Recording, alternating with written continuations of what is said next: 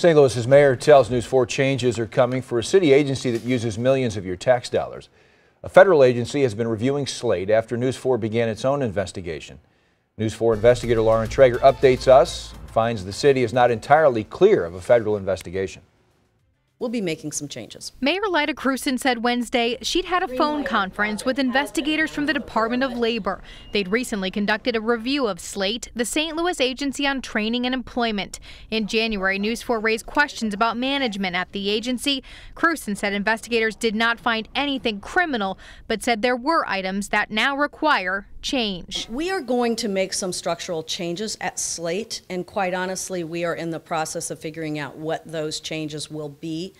And as soon as we know that, I mean, it's from the board perhaps to the bylaws to staffing to how we operate SLATE. We're looking at the whole thing top to bottom. When asked if the findings were alarming, you never like to have any findings that are not 100% positive, but I don't think I would use the word alarming. That's not in my vocabulary. We just figure out how to change things for the better. Some people, including aldermen, have questioned why there have not been leadership changes at the organization, even in the meantime of ongoing investigations. When it comes to staff changes, we're not doing anything today. Mayor Krewson said a written report from the Department of Labor could come in about 45 days or so. In the meantime, the FBI and the U.S. Attorney's Office investigation into the organization continues. I'm Lauren Traeger, News 4.